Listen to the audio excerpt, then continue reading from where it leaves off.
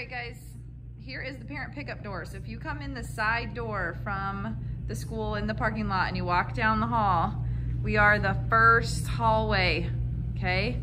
So then you're gonna walk down the very first hallway. There's the restroom our class will use. And then you see lockers. So everybody will have lockers this year. Don't mind the big TV screens. Those are getting ready to be put in teachers' rooms. You have Mrs. Heinrichs and Mr. Chertsma off to the left, and then Mrs. Beeger will be right there. She's in 3rd grade this year. And then there is our recess door. If you'd like to, in the mornings, come in that recess door, or at the end of the day, that's fine. We will be across the hall from Mrs. Scow, who's also 3rd grade. And then here is our classroom. We are the last classroom in the hallway.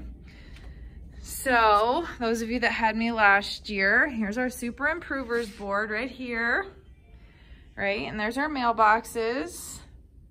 And then our check-in, we're gonna check in every day.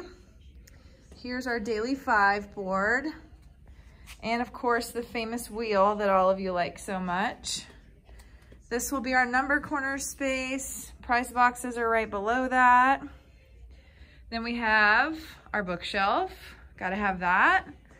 And then our Clever Touch, which is exciting that we've had.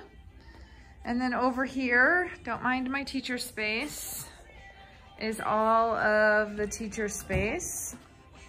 And then in the back of the room, you'll see our word work and our reading table. And there's some shelves with some of my materials on there that I'll need. And then back here, we got some more cupboards and our sink. And then that's the rest of the cupboards. And there's our computer cart. So I'll give you sort of a full view here of what the classroom looks like. We're not quite ready yet, but we're getting there. So a little sneak peek of what the room looks like.